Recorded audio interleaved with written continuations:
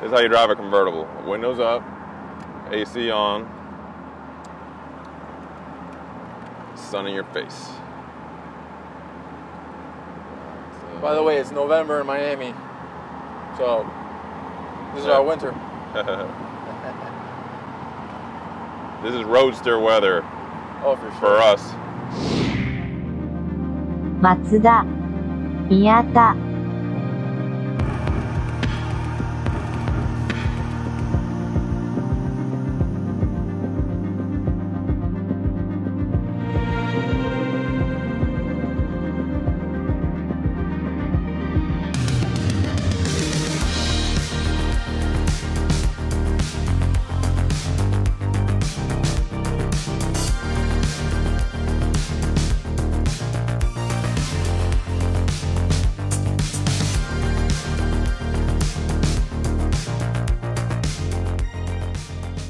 Welcome back this week. My name is Gaston Rossato. And I'm Rossato.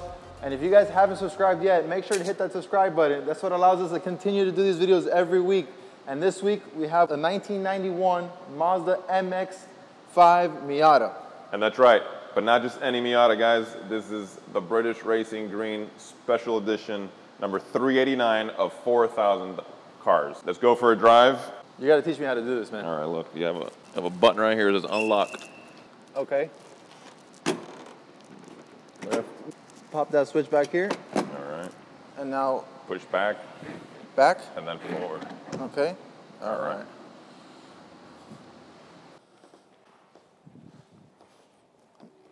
This gives a good perspective of the size difference, huh? This is now a Targa.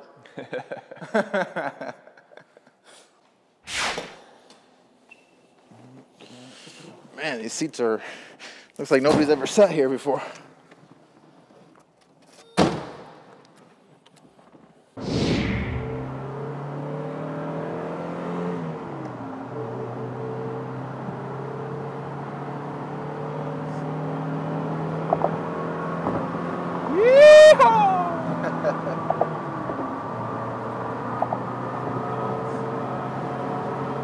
Oh man, this is nice.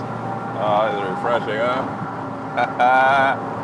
This is nice. Yeah. And look, we're doing 75. Really? And we're just cruising, we're chilling, solid as can be.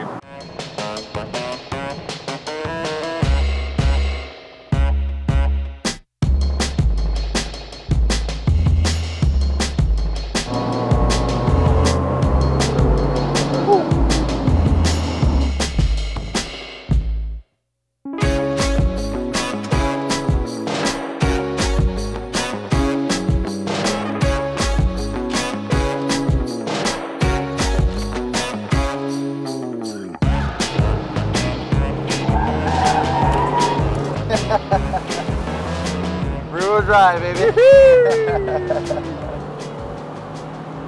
This car is a lot of fun, and I know this car has a nice following, and I never really understood why, to be honest. That drive was...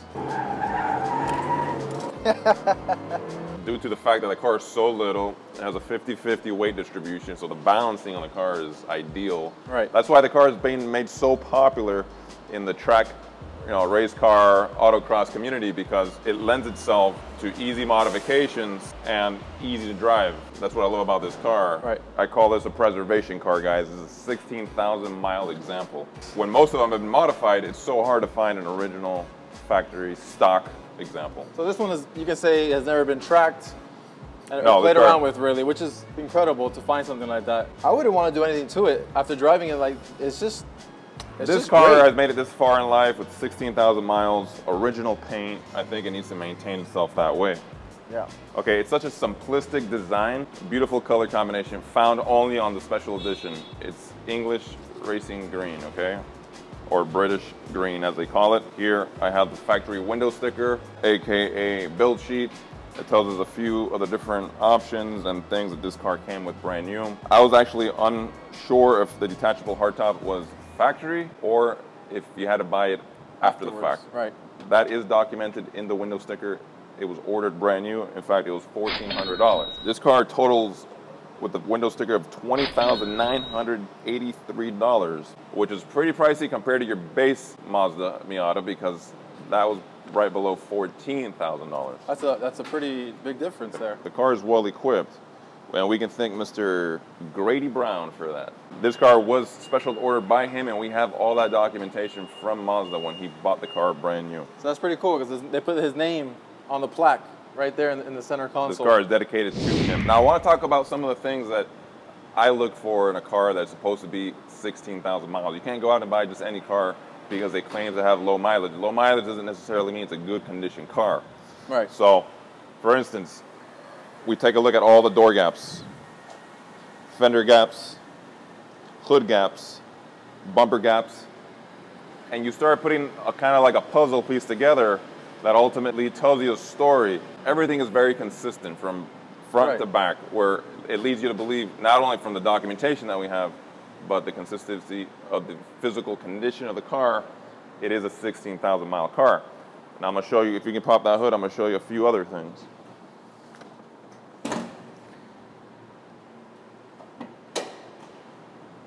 Look at the condition of this engine bay. Wow.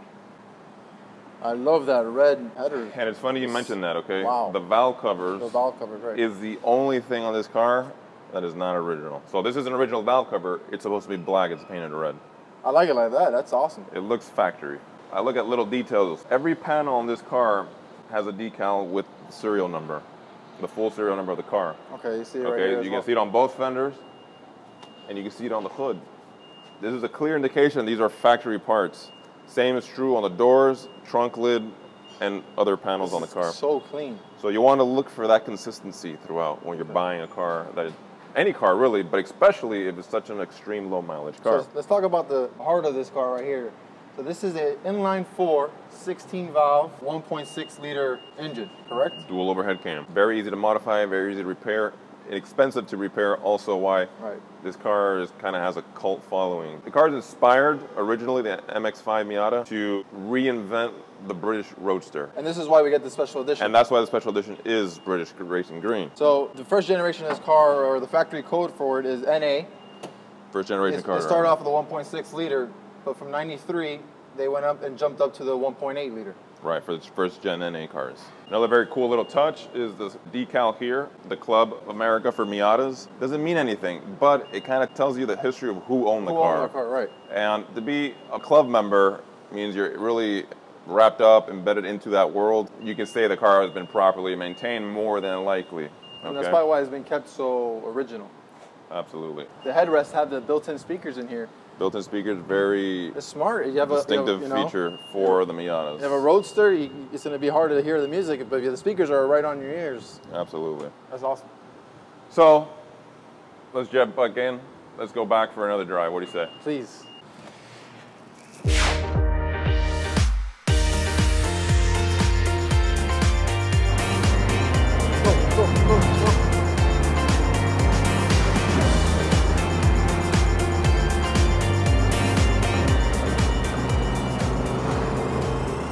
Car just wants to go.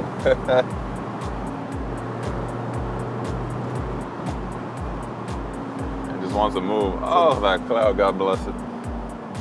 It's just a smooth drive. Oh, just so easy to drive. The shift is so short. And we're back. The car is a blast to drive, guys. Again, special edition car.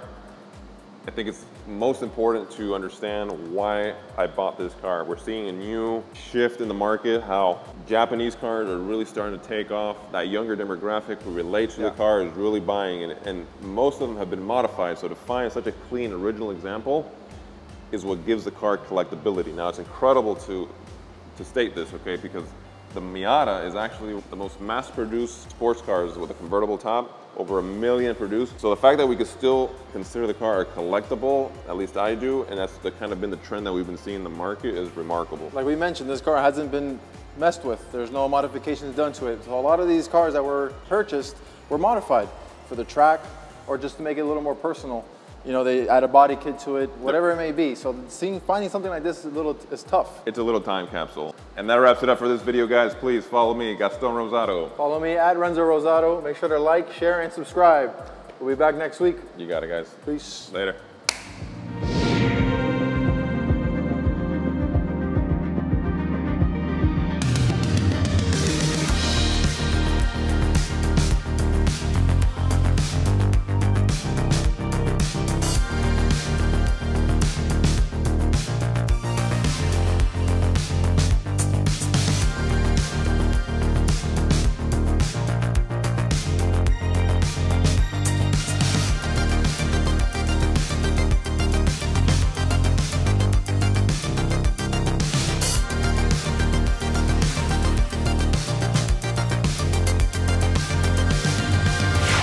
probably look a little silly in this tiny little car, but I don't care. all right, I forgot the keys.